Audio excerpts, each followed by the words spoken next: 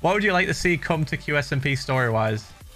I've said this already, and it's like a headcanon of mine that I wish would come true, and I've said it on a Qsmp stream, but I wish that the egg arc would end and be a happy ending where the eggs quote-unquote hatch and are dragons, and they all have their own little design still, and they can just float about in creative mode, just doing whatever the fuck they want. They have their little projects they work on, they visit their parents, they hang out, like just I think it's quite nice. I think it would be quite nice, a quite nice ending, not angsty. I've got a feeling shit's gonna go angsty though, because that's the way everything always goes, and I'm not looking forward to that.